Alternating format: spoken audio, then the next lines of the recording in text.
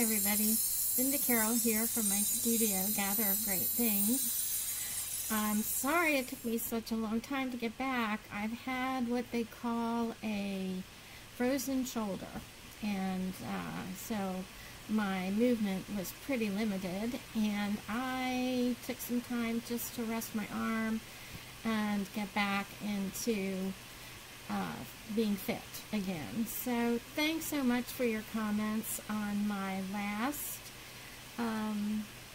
flip through and for your suggestions, and I am thrilled to be back. I did take some time while I was recuperating to write down some notes and decide which direction the channel is going to take this year. And I really appreciate the suggestion from Kathleen and from Mrs. C. Basically, it came from Mrs. C first.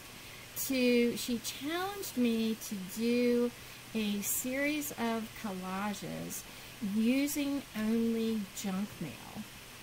And I love that because I save junk mail. And I have this pile here of some things I'm going to start with, but according to her rules that she set, I could use junk mail, anything that comes in the mail that I would normally throw away. I can use clothing tags. I can use things that would normally just be tossed into the trash, like receipts and that kind of thing. And I usually save a lot of those things when the mail comes or when I get home from the store. And even my husband's gotten to the point where he says, does this go in recycle, or is it something you want to keep? So he's being real supportive of this little foray into YouTube land. So I'm going to accept your challenge, and I'm going to try to put together a series of 9 broadcasts that will be based on using only junk mail or things that we would normally throw away in the trash. I think I'm going to try to start this next Wednesday. Let me make sure. Let me look at my calendar here. Trying to get a little bit more organized than I have been.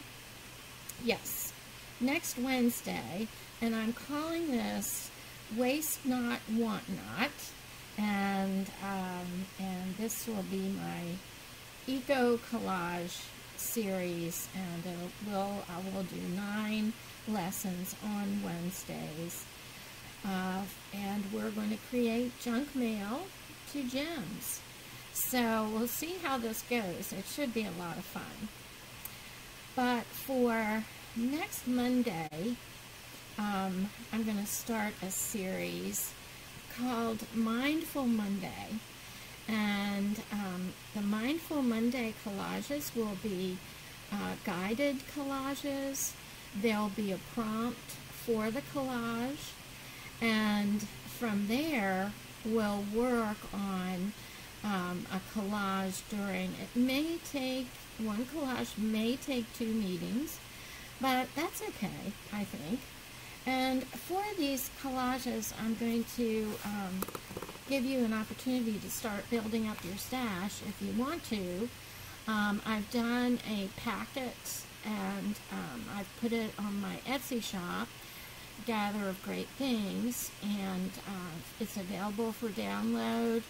And it includes a lot of images that are transformational, symbols of transformation, and also symbols of rebirth. And the prompt for Monday will be, what do you want to give birth to or rebirth this year? And I've been thinking about doing this series for a while.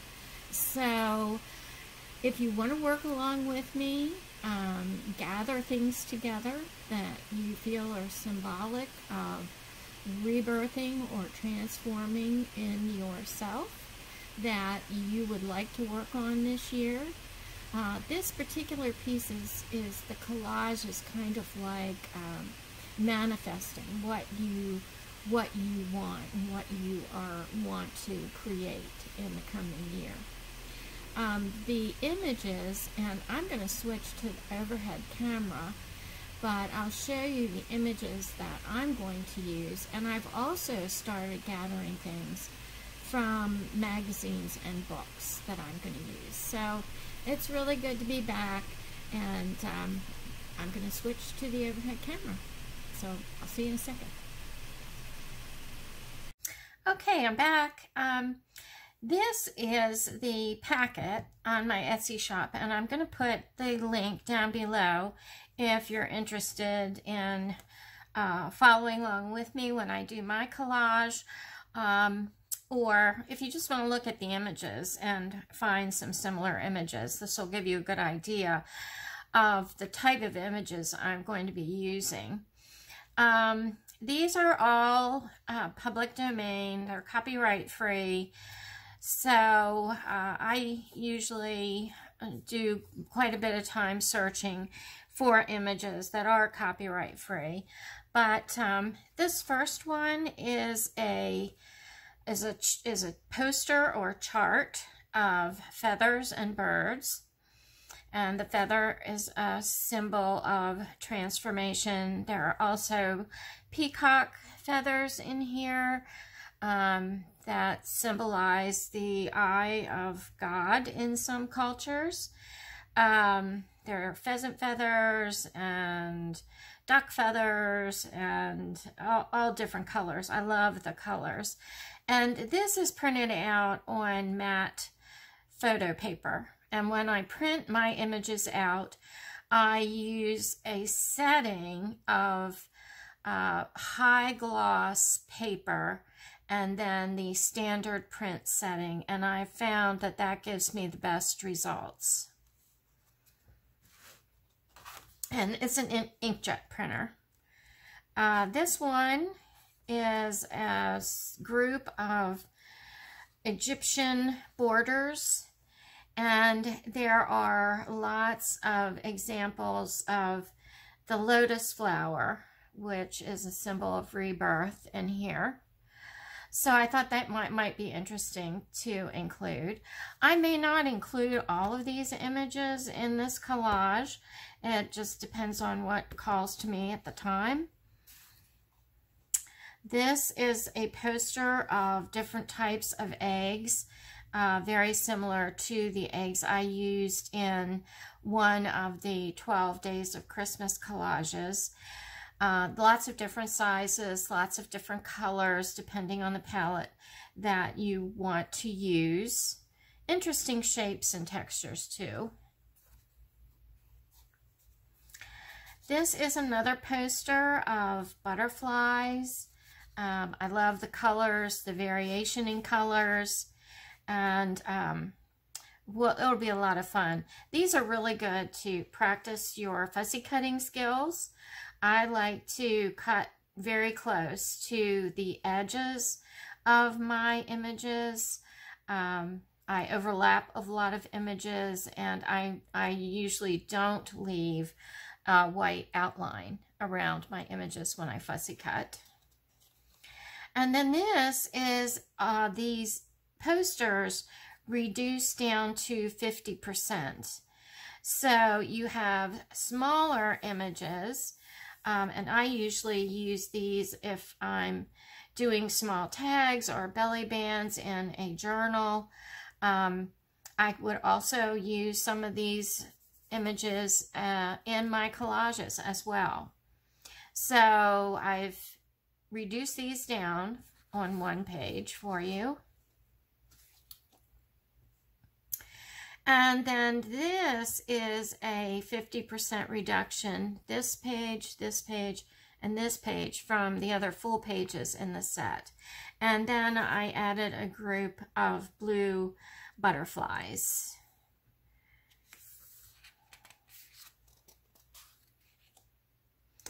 And this is the pomegranate and stone totem page with feathers and a different kind of butterfly.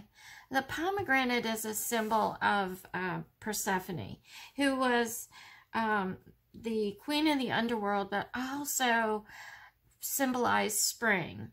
Every spring she would leave the underworld and come back to walk on earth and be with her mother, and that was in springtime that she would return.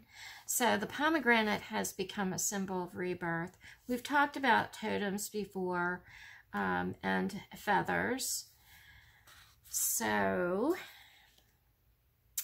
and this page has the spiral and a different color butterfly, a lotus flower, which is symbolic of transformation, and there are two in this particular kit, and then a third one on the reduced size.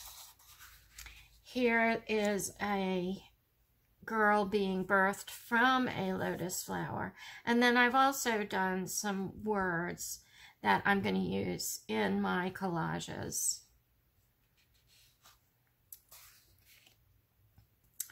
And then this page has the snake, which is a symbol of rebirth. The snake sheds its skin and is reborn with a new skin, and every time it outgrows its old skin, it bursts out of that skin. And this is just a flower that I thought was pretty and worked with the colors, the other colors in the kit, and it kind of symbolized blossoming or opening to growth or those type of things. So this is a set, and I'm going to fussy cut all these out. I'm posting this on Sunday, and I'll be doing the collage on tomorrow, Monday. So if you're interested, this is a good way to start building your stash. I also have been looking in magazines when I've been searching for other images. There's a glare on here, I'm sure. But I found this snake, and I thought it was really pretty. There was a pretty pattern on it. So I tore this one out, and I might go ahead and use this one. And you can use images from catalogs, from pattern papers, whatever you want to use is fine. So this is what we're going to be doing on Monday. On Wednesday, I'm accepting the challenge from two of my subscribers, Mrs. C and Kathleen, Papa Bear.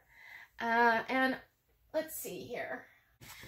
I have lots of junk mail. And this is just a little bit of the junk mail that I've collected in the last, I don't know, week or two.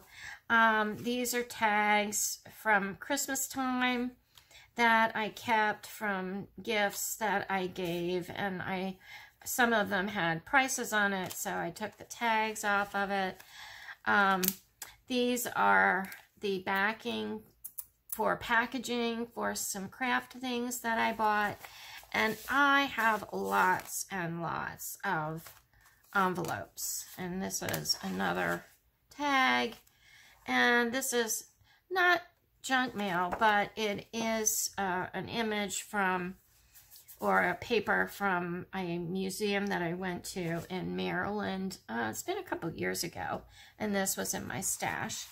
Anyway, I've been gathering together junk mail, and the challenge is to come up with 9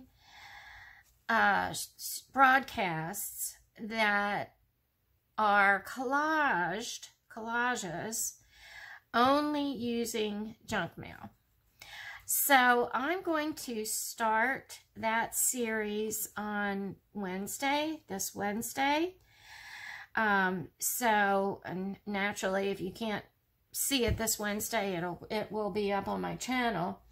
But this should be a lot of fun. Usually I use some kind of junk mail in my junk journals.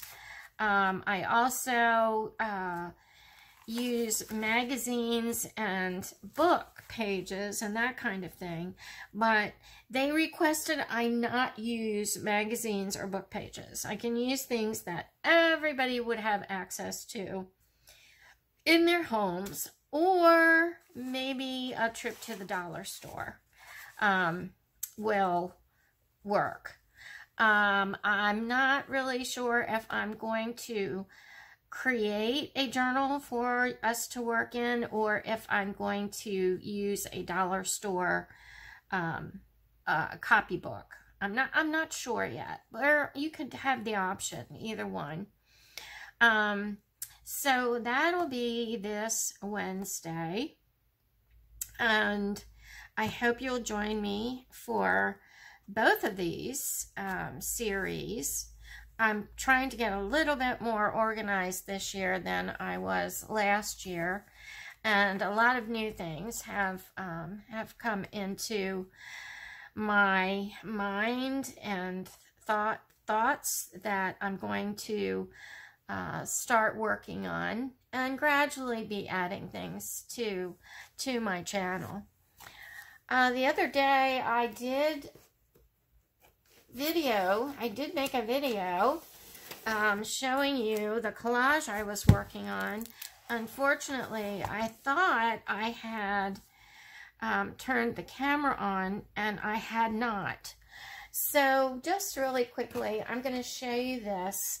It is a collage. I started doing the challenge from Marguerite Miller last year, and I went back to her website. I had finished the ones that I had, the list 1 through 20, and I printed out the rest of her collages.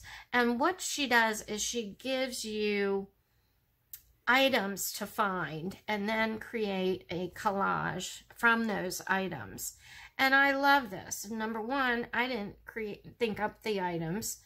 Number two, it's really fun to look for the items. And then number three, it's really fun to figure out what the collage is saying to me when it is finished. So I'm going to show this to you. I just want to do a really short video today to talk about what we're going to be doing in the future. And I did find one thing I'm going to add to it. But for this collage, I needed to find a sewing pattern, a piece of a sewing pattern, which I did. Something made from wool, which in the background, there's this vintage pieces from the Vintage Sears catalog of wool mittens and gloves, a vegetable, and I found this really neat illustration of mushrooms that I like just for texture. At first, I didn't even realize they were mushrooms. But, and then I needed tea-dyed or coffee-dyed paper, and that's actually in the background here. That's what I covered up the page with. And then something heart-shaped. And here's a heart cut out of a Tisha Moore collage sheet. And I just used my heart-shaped chomper thing and cut out the heart. And I really like this pattern. And I put all the images together. And this image in the middle is from the cover of the pattern that I used a piece of. And this is actually the first pattern that I ever bought. And I made this blouse.